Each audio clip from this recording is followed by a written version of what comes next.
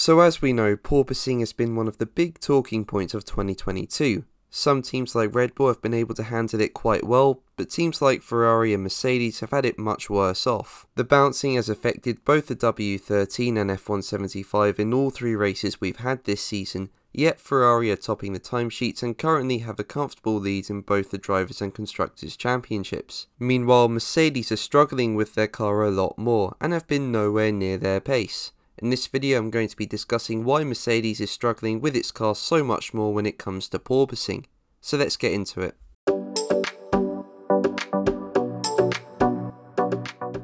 Now before we begin, if you enjoy the video make sure to leave a like and also subscribe for more Formula 1 content. But let's get into it, and basically porpoising has been having an effect in the high speed corners. Now as I said earlier, we have seen this season Mercedes and Ferrari bouncing quite a lot. But if we look at Ferrari, it's been quite clear that the team can control it in the high speed turns and can generate the downforce needed, which is allowing the drivers to go through them faster. Meanwhile, Mercedes are carrying the bouncing into the high speed corners and as a result are not generating the downforce needed from the ground effect aerodynamics and therefore lose time. Now one thing that is notable is that the porpoising is triggered at lower speeds on the Mercedes than it is the Ferrari.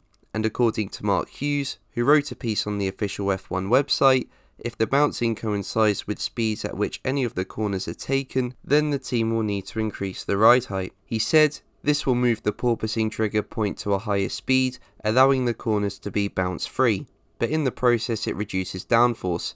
It imposes a natural limit on the amount of downforce the car can tolerate. So basically Mercedes are having to trade off downforce in order to stop the porpoising effect happening in the corners, and as a result, it's just losing them so much time. A good example to see where Mercedes are losing out would be from the most recent Grand Prix in Albert Park in Sector 3.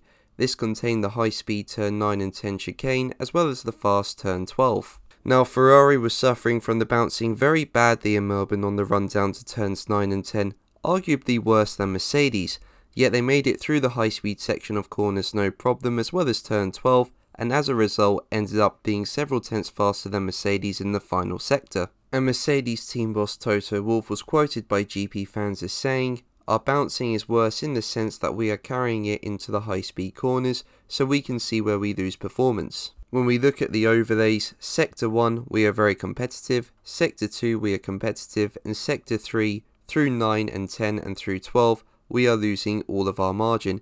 It is almost like a second through a couple of corners." So that's why Mercedes have been struggling so much more when it comes to porpoising. The team are facing a variety of issues such as drag and extra weight as well, but if the team could get on top of porpoising then that's a whole lot of time found through the high speed corners and this would help them close the gap to Ferrari and Red Bull. But when they get on top of it is another question, as the team don't want to rush upgrades. George Russell said that there's nothing substantial in the pipeline anytime soon, with the team instead likely to do little things to the car at the moment.